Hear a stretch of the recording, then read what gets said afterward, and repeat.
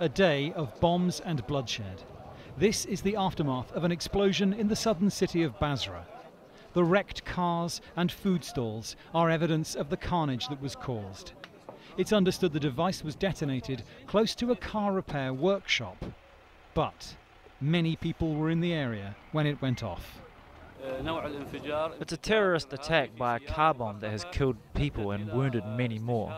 The attack also set on fire 4 cars and damaged a number of shops because this industrial area was crowded with people. The explosion in Basra was just one of a series to strike Iraq on Sunday. This was the scene in the holy city of Karbala after another car bomb. Again, an industrial area was targeted at a busy time in the morning, and again, people were killed. The explosion happened near the Abu Ashwaq restaurant in the industrial neighborhood.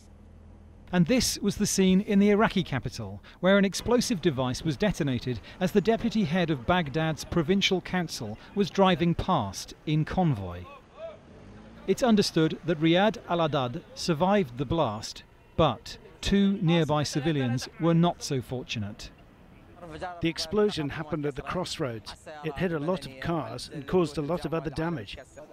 While no group has claimed it carried out these explosions, they form part of a wave of violence across Iraq that has already killed more than 500 people this month alone.